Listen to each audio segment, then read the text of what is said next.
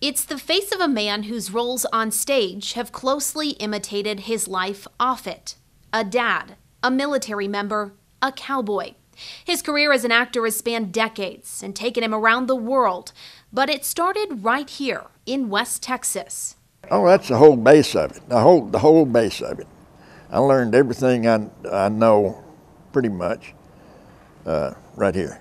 Born about 60 miles south of Lubbock in La Mesa, Barry Corbin spent some time in Austin before returning to Lubbock, where he graduated from Monterey High School in 1959. If you ask him today, he's proud to call West Texas home, but that wasn't always the case.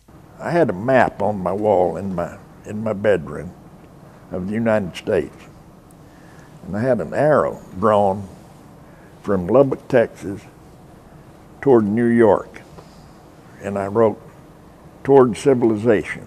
His path toward civilization started at Texas Tech University in the fall of '59.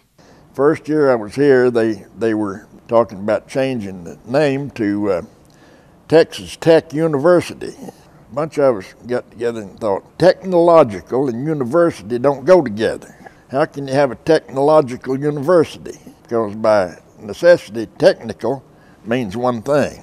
So we thought it ought to be named something else besides Texas Tech University, but the Texas Tech University folks won. Corbin may have lost that battle, but on the stage, he succeeded. My first year here, I was a freshman, I got to play the lead in The Imaginary Invalid. I played an old rich guy who's being conned by all these charlatan doctors. The next year, I played Sir John Falstaff in Merry Wives of Windsor.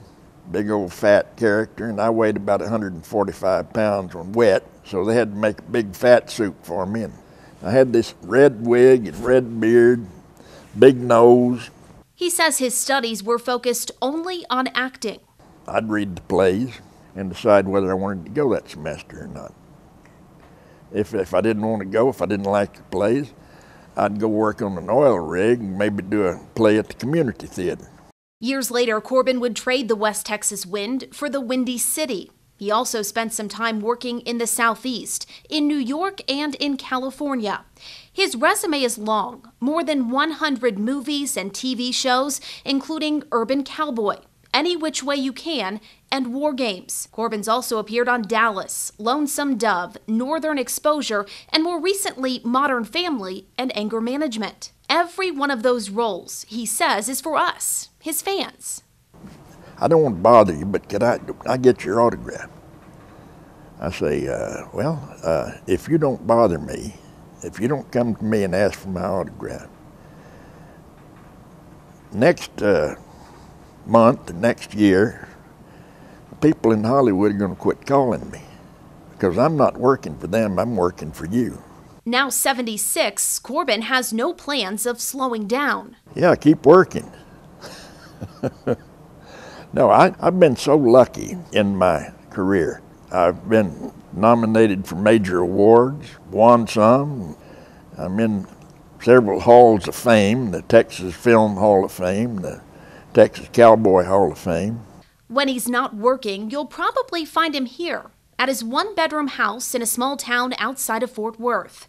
He always has a bag packed, he says, ready for that next job.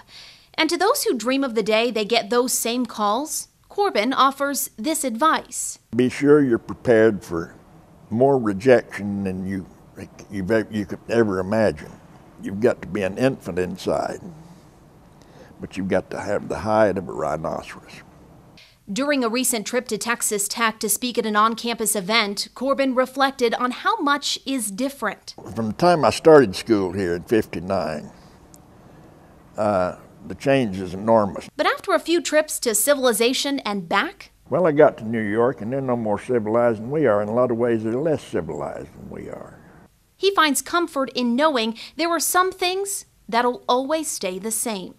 Lubbock, Texas is as flat as a tabletop, and it has dust storms, sandstorms. Everything that grows here has got thorns on it. For Texas Tech Today, For better or worse, it's my home. I'm Allison Hirth.